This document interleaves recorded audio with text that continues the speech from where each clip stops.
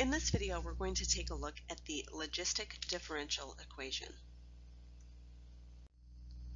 So to this point, we've worked only with unlimited exponential growth, meaning there was no upper bound. We could continue growing forever and ever. Our differential equation looked like dy over dt equals ky, and we've worked very extensively with finding the general solution and, of course, particular solutions to that form. So the general solution always had the form of y equals ce to the kt. Now we're going to take a look at applications like population growth, where there's often some upper limit. So there's only so much growth that can occur, and after that point growth will not occur. So that upper limit is called the carrying capacity and is denoted with the letter L. And you can see the difference in the two pictures, the unlimited growth, exponential growth, and then of course logistic growth is going to increase originally like our unlimited growth model, then it starts to level out and then stops. It doesn't stop growing, it continues to maintain that upper level just below that carrying capacity L. So that is an asymptote. I want to take you through how the logistic differential equation becomes our general model. Now, if you don't care, which is fine, because some of this may be above your mathematical ability at this point because you perhaps have not learned partial fractions yet. So if you want to just take my word for it that this equation becomes this model, then you can skip forward in this video until you see a yellow star in the top left corner.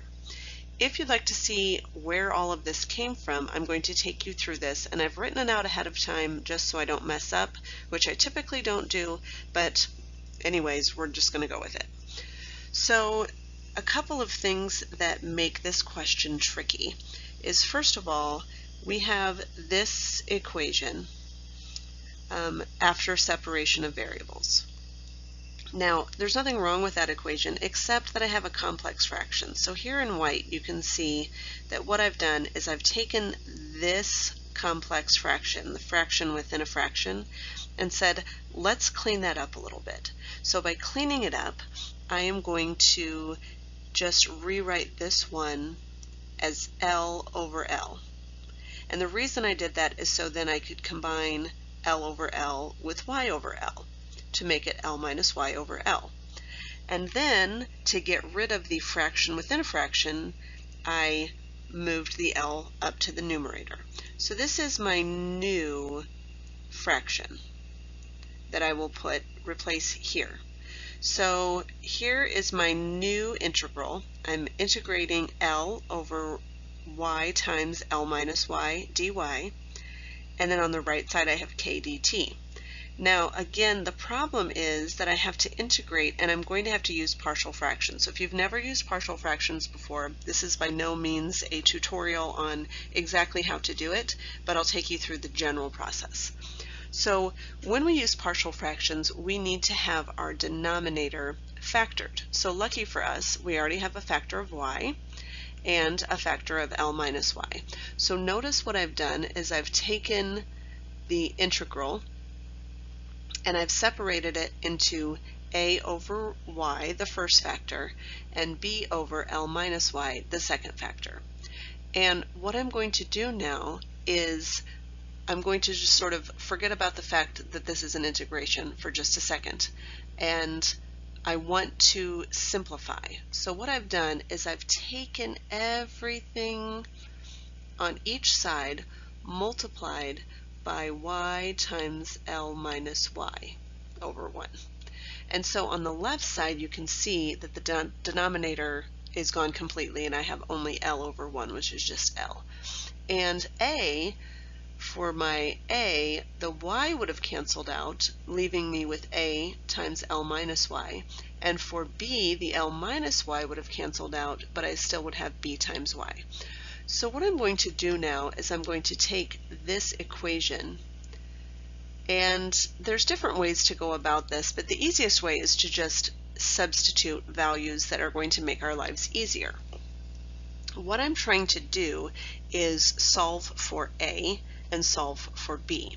So the first thing I did is I looked at the fact that B was being multiplied by Y. And if I'm trying to get just A or B, not both, into the question, then a very easy way to get rid of B is to let Y equal 0. So I'm choosing to let Y equal 0 because I know that that's going to result in B times 0, which is going to get rid of B from my question so I can focus on the value of A. So that's what I've done here. I have the L equals A times L minus 0. Again, I've replaced Y with 0. And that gives me L equals A times L, and the B times 0 is gone. Dividing each side by L leaves me with A equals 1. Now the second one, same idea. What I have to do in order to get rid of A is to let Y equal L. So most of the time we don't have to replace our variable with another variable, but in this case, because I have L minus Y, I'm going to let Y equal L. Therefore, I'm going to get L minus L, which of course is 0, so A times 0 is going to go away. And if you'll notice what happens, I get L on the left, and on the right I get B times L. So L equals BL, just like before. I divide each side by B and find that B is 1. So what does all that mean? Well, that means I'm now going to rewrite my integral using those partial fractions. So that's what I've done here, is I have rewritten my left side of my integral using partial fractions. From here, I'm just going to do the same thing that we have been doing. So from here, it's all stuff that you've done before. So if I integrate the left side, I get the natural log of y minus the natural log of L minus y. And if I integrate the right side, I get kt plus c. I'm going to multiply everything by a negative because I don't really want to have my numerator, my denominator to be L minus y. I would rather to have L minus y in the numerator just because it's easier to deal with. So notice by taking everything by -1, which is what I did to get this step, now I'm just going to combine these two. So using the laws of logarithms, if I have a subtraction, if I'm subtracting, that becomes a denominator. If I'm adding, that becomes the numerator. So notice I've just rewritten the stuff I've now outlined in green as the natural log of L minus y over y, and I didn't do anything to the right side. Now I'm going to exponentiate, so e to the power of each side, and of course on the left side that means the e and the natural log will cancel, and I'll have the absolute value of L minus y over y. And on the right side I've got e to the negative kt minus c. Just as we did before, this e to the negative kt minus c is the same as e to the negative kt, e to the negative c, and then I've just said let's take e to the negative c and call it b. Now typically I would call it c, but because your textbook uses b, I just called it b instead. So that's how I got to here. And now again, remember I'm trying to get y by itself, so I have rewritten L minus y over y to L over y minus 1, because it was y over y, which of course is 1. And then I added 1 to each side, and then I simply multiplied by y on each side and divided by all of that, b e to the negative kt plus 1. So that is the solution. This is how it's written in your book. Notice all they've done is just switch around the order of 1 and b e to the negative kt. So hopefully that was of interest to you. I know I always like to know where things came from, and that is where it came from. Welcome back to those of you who are waiting to see the yellow star. Now we're going to take a look at a question that involves the logistic growth function. We're going to do several parts together, and we're going to utilize our calculator. So the question says the size of a population of rabbits is given by the formula P of t is equal to 1,000 divided by 1 plus e to the 4.8 minus 0.7t. T is the number of months after several rabbits are released. We're going to graph the function and then find the number of rabbits at time 0, months, 5 months, and 9 months. So we're going to do all of that with our calculator, and then we'll do a couple other parts to this question together as well. As you can see, I've already opened my calculator and entered the formula exactly as it is. Now, if I just choose graph, or if I choose zoom 0, it's going to not show me the entire function. We already talked about the fact that this function should start off as an exponential growth function, and then it's going to level out because we have that carrying capacity. So I'm going to go to my window and just change it from 0 to 40. Whoops, I keep fat fingering that. So go back to my window, 0 to 40, scale of 1 is just fine. The y-min, I'm going to go from 0 to 1500, not 15,000, 1500, with a y-scale of, say, 100. And now when I graph it, I can see what I was looking for, which is where it's going to sort of level out. So that's what our graph should look like. And again, if you've got an emulator like this, you usually can take a screenshot of that picture, but it gives you a good idea of what we're dealing with. Now, if I go back to my main screen, I can click on vars and y-vars and function. Now I've entered that function into my y1, so instead of having to do the math myself, I can just put y1 and then 0, and that tells me that at time t equals 0, there are 8.16, or about 8 rabbits. Again, second enter will give me that same function again. I'm going to replace 0 with 5 to get 214 rabbits. And second enter again, second enter again, and replace 5 with 9, and find that at 9 months there are about 818 rabbits if I round up. For the last part of this question, I could also use my calculator, but it would kind of be cheating, so we're going to actually do the math here. We want to know when there will be 650 rabbits, and then I will show you how you can check using your calculator. So 650 rabbits, I'm going to replace P of t with 650, and I'm going to recopy the rest of my function, 1 plus e to the 4.8 minus 0.7t. I don't like all of that as the denominator, so I'm going to multiply each side by that. So I have 1 plus e to the 4.8 minus 0.7t, and on the same step, just to make it clean, I'm going to divide each side by 650. So that leaves me with this.